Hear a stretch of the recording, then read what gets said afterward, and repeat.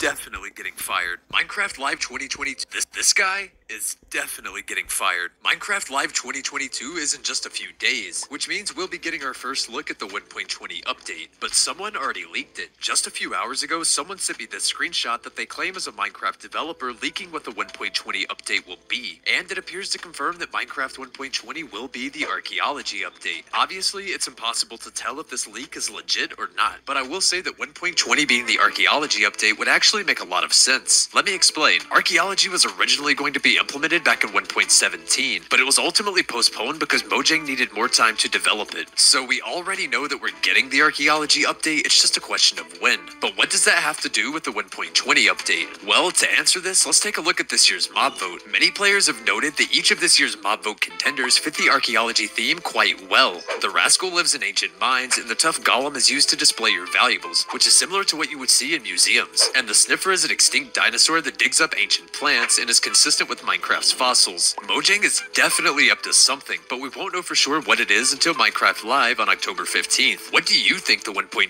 update will be? Let me know your thoughts down in the comments. I'm going to continue posting the latest Minecraft news, so be sure to subscribe so you don't miss anything. Stay safe and take care.